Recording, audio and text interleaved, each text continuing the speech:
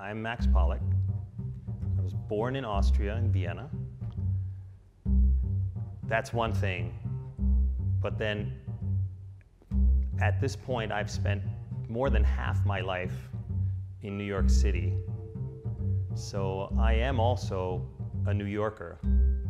And then at the same time, I also have this part of my soul that, for whatever reason, is anchored in Cuba. And that's kind of the third part of my soul. So it's Austrian, New York, and Cuba. A couple of months ago, I found out that the United States Postal Service has decided to bring out a stamp that honors the art form of tap dance. That's really important because as an art form, tap dance is very vibrant and alive, but it is definitely still very much underrepresented when you compare it to ballet, contemporary dance, and modern styles like hip hop. For us as tap dancers in the tap dance community, it is a very, very big step and a big gesture from the Postal Service and from the government that they recognize the art form as vibrant and important, because just like jazz music, tap dancing is one of the most important and oldest parts of American folklore that really talks about what it means to be American, because it is a blend of cultures. It is a mix of everything, and that's what makes it great. Wo ich gehe und steh, tut mir mein Herz so gut. Ja, mein Steierland, da glaubt's, was ist. Wo das Fuchs so knallt und wo der Gamsbock freut, wo mein lieber Herzog Johannes. Well, just imagine a big black and white television set in the mid-70s and a 5-year-old hyper-active kid who can't sit still, and then Fred Astaire comes on and proceeds to jump up and down on the furniture, create unbelievable rhythms with his feet, and look just so elegant and cool. And I said to my parents, I want to do what this guy does. How do I learn that? Mid-70s, Vienna was not exactly the place to try to find a tap dance instructor. They couldn't. There was nobody. There was just ballet, but tap dance, no. So what I did was I just went back to the TV. For some reason, ORF had this rotation thing going on where they would play the same old MGM movies every couple of months. They would bring them back. So I got to see, you know, Daddy Longlegs and Flying Down to Rio, and, you know, like, and American in Paris with Gene Kelly. I got to see those several times. And every time when they came on, I would be glued to the screen just watching and trying to understand or learn or remember what they were doing with their bodies, with their feet. Because I didn't have a teacher, so I just went right to the source and I just started imitating. And I just basically started dancing around the living room, hopping up and down the couch and grabbing my dad's hat and my dad's cane and like hitting it on the floor, you know. That was the beginning. And then I did find, or my parents did find some instructors, and I took some lessons, and they handed me a flyer with a photo of an older gentleman whose name was Carnell Lyons. And Carnell became my first really, really important mentor. I met him when I was 14 years old, and I took a workshop with him. He ended up taking to me rather quickly because, number one, I was the only person in the room who spoke really good English. So I started translating for him because I could decipher his very, very American slang. Number two, I could get all the steps faster than anybody else. And he said, Max, my knees hurt. I want you to show the steps slowly while I sit down. I'll show you the steps from the chair. He was already in his 70s, and he had spent, 40 years dancing and doing acrobatics of the most intense kind. So, you know, his legs were pretty shot, I would say. But you couldn't tell when he was standing up and tap dancing. He would just like, you know.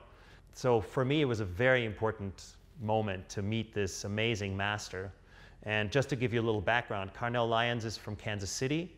He was born in 1917, and he grew up in the same neighborhood on the same street as Charlie Parker. They were childhood buddies. They went to high school together. They would go downtown Kansas City, you know, back in the 30s, and Charlie Parker would be playing his clarinet, and Carnell would be tap dancing. So in meeting Carnell Lyons, I met a piece of jazz history. I met a piece of American popular music history. It changed my life, big time, big time. And then performing with him and teaching with him, I met some other tap dancers, of course, and he just made me aware of all these fantastic American black tap dancers like Buster Brown, Jimmy Slide, Gregory Hines, Ralph Brown, Cookie Cook, and you know, the list goes on and on. So then I realized, okay, this is really what I want to do with my life. This style of tap dancing is so expressive, has so much natural rhythm and natural energy. This is what I feel like doing, you know, and I feel like I can do it well. So that's how all that started.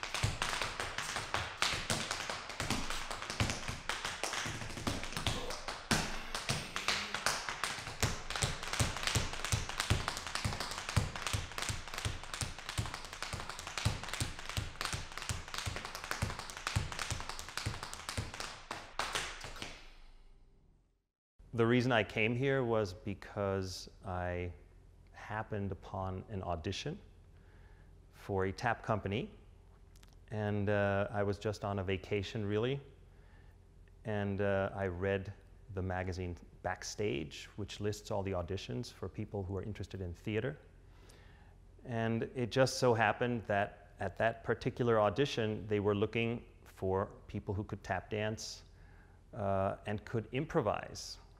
And the lady who held the audition was Heather Cornell of the tap company Manhattan Tap. Heather and I are close friends. She's my mentor. She introduced me into the tap scene in New York City when I arrived, which was wonderful because I didn't have to start from zero. It was a really interesting audition. There were many people there, but there weren't many people who had a really high technical level, and certainly not many people who could really improvise. And for me, that was an advantage because I had already played drum set professionally, basically in Austria before I came to New York. And I had also tap danced. First of all, in musical theater. I trained in musical theater at the Theater an der Wien, so I have a degree in musical theater from Austria. I performed as a musical theater actor and singer-dancer on several international stages in Europe already. Plus, I had jazz experience playing drum set and tap dancing in a jazz context. So I knew how jazz music basically worked. And I had improvised in that context on the drums and tap dance-wise. And also vocally, scatting and stuff like that. Heather was impressed by my abilities, and she said, would you be willing to start working with us? And I said, well, I would love to, but I am only visiting. At that point, I was literally a tourist, so there was no way I could stay. You know, I had to leave in 2 weeks to get back to a contract I was doing in Theater an der Wien, basically.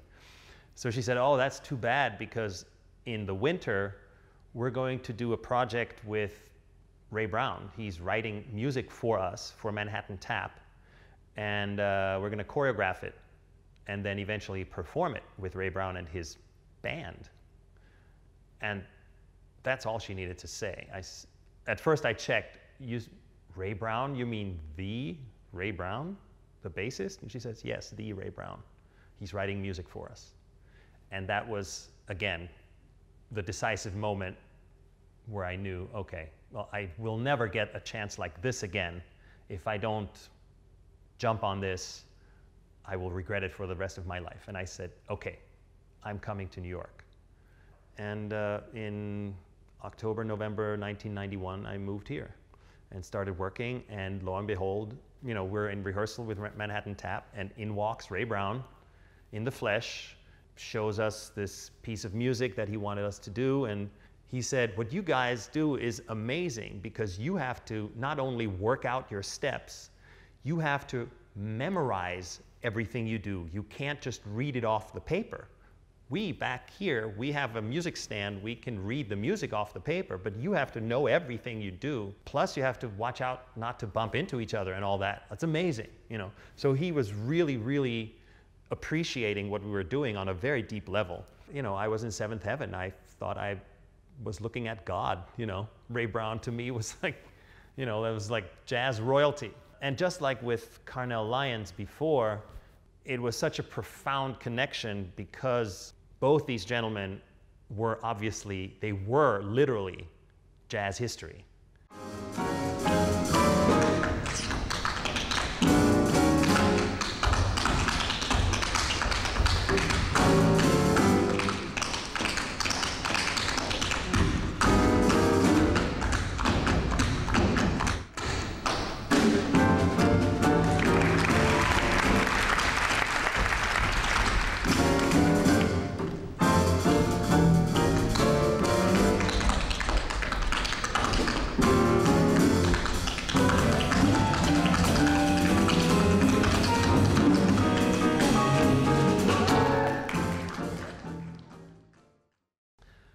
So why Cuba? What did I bring to Cuba? What did Cuba bring to me, really? In the beginning, it was a bunch of fantastic Cuban artists that came to the US, that came to New York to perform, folkloric artists of Afro Cuba de Matanzas, and specifically Los Muñequitos de Matanzas also. And it pretty much started with a tour of Los Muñequitos de Matanzas.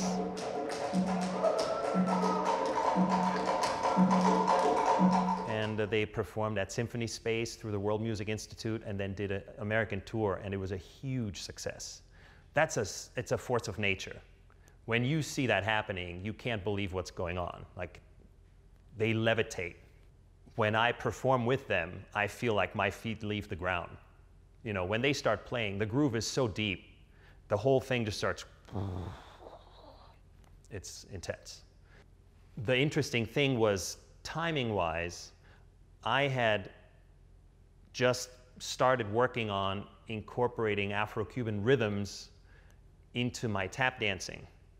At first, I had learned how to play the stuff on the drums and on percussion, on the conga drums, on the timbales, a little bit of the bata drums, the ritual drums.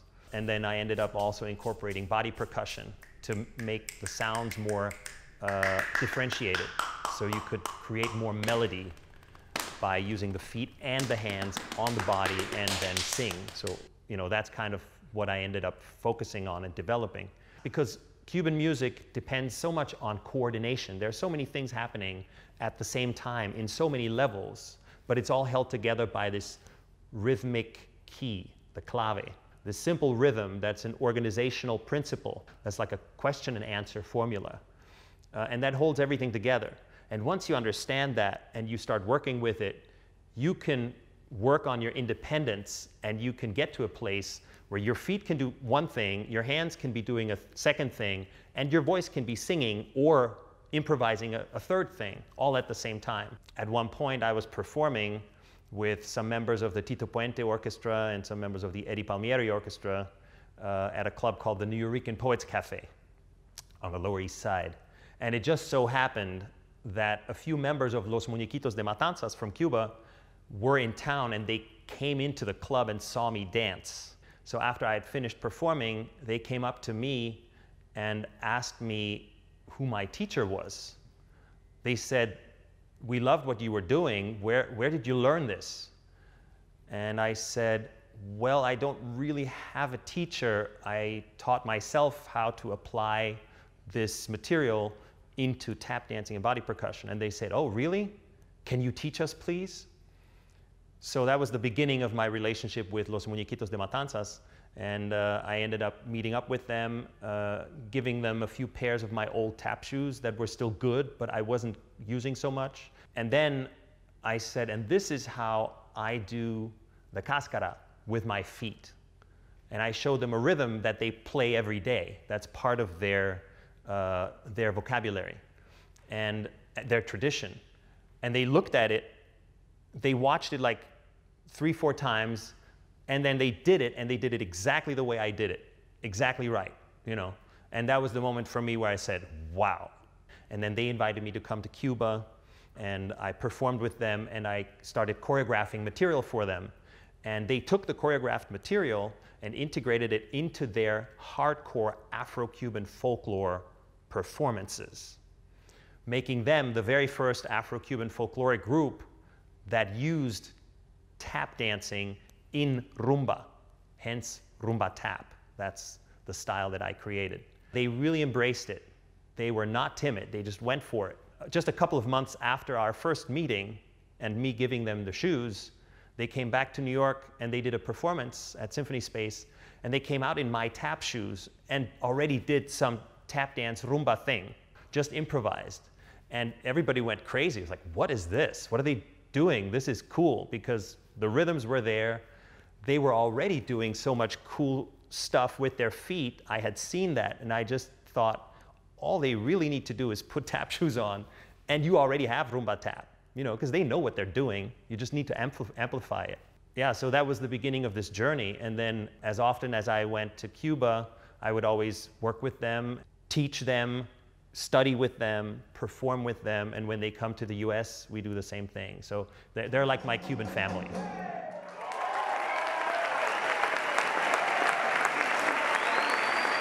And it's hard not to be able to go there more often, but I have a very strong connection to them. It's very, very deep.